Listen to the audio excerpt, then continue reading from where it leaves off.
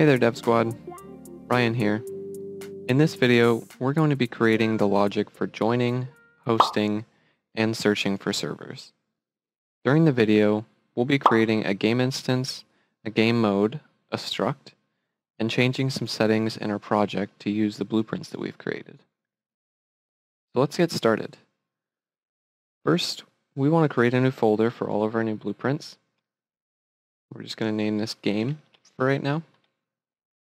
And inside our game folder, we want to create a new struct.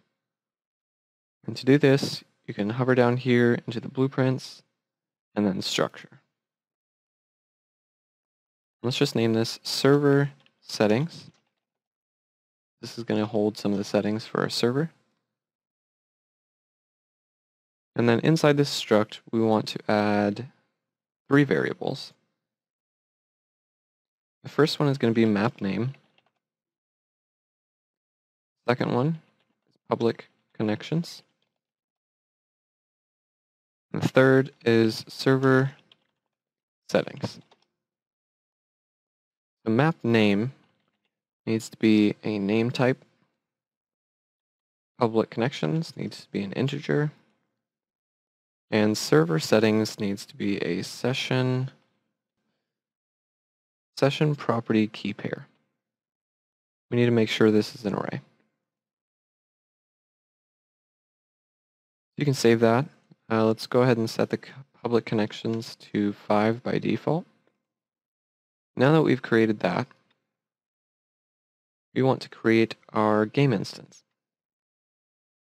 So to do that, we're just going to type in all classes, game instance. We're going to click on this game instance here and create new. Let's just name this multiplayer game instance. Okay. Now we want to create another blueprint class. This is going to be a game mode.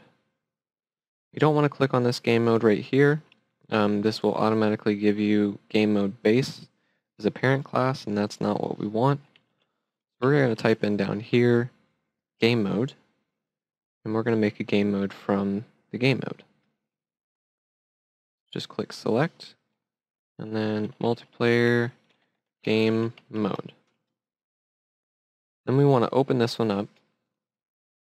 And inside of here, let's just make sure that our default pawn class is set to first person character. And then we want to make sure that seamless travel is enabled. There we go. We can just save and compile that now. Okay, so now that that's done, let's just go into edit, project settings. Now we need to make sure that our game is using the game mode that we just created and the game instance that we just created. So go into here, into the default game mode and select your game mode. And then up at the top, type in game instance. There we go. And then find your game instance and select that. We can go ahead and close that now. Now that we've got all of our blueprints created and everything set up, we can go ahead and start creating the logic for hosting, joining, and finding servers. So let's get started by creating our custom events. We're going to create 4 custom events. We're going to do host server. We can copy this by Control W.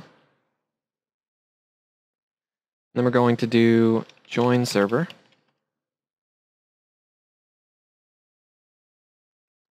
Find servers. And then the last custom event we're going to create is going to be quit to menu. So let's start up here on host server. We need 2 inputs. The first input is going to be a player controller. So we can just name it player controller and then assign the type here. And we want it to be a player controller object reference. And then the second one is going to be our server settings struct. We can just name this server settings. Okay. So first off, we're going to set this player controller to a new variable, and let's call this ownerref. And this will just make sure that the game instance has a reference of who owns it at all times. And the next thing we're going to do is add our create sessions node. We want the create advanced session. We can just hook this up right here, and then we want to hook up our ownerref to the player controller.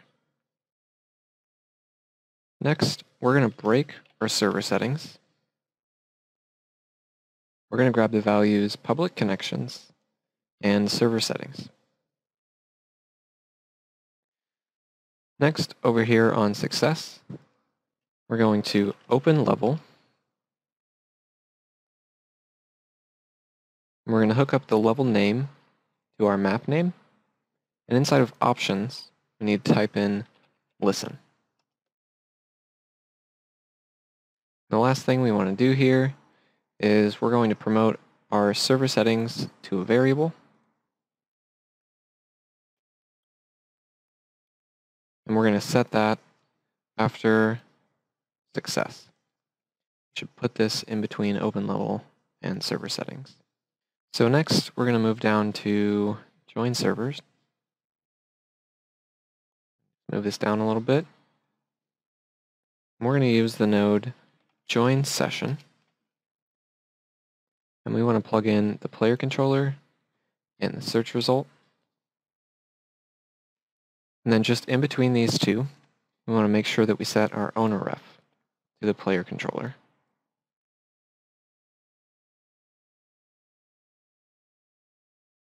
We can save, compile that. Now let's move down to find servers. Find servers, we're going to use the node find sessions advanced. We're also going to plug in our player controller, max results, and that's all we need. And then we want to create an event dispatcher, which will call out to any blueprint that references this, that we have now found servers. So we're going to just name this server found. We can go ahead and call this. We're going to call this on success and on failure. We need to put an input here. So let's go over to our servers found, create an input. The input that we want is an array of blueprint session result structure. So we can just blueprint session result there. And then we're just going to name this sessions. And then let's make sure that this is an array. Then we can hook that up to results, and we are finished. Now the reason that we're hooking it up to failure is even if we don't find any servers, we want to notify that this event has been called. The last custom event that we're going to create is quit to menu. And quit to menu is just going to destroy session if they're the host.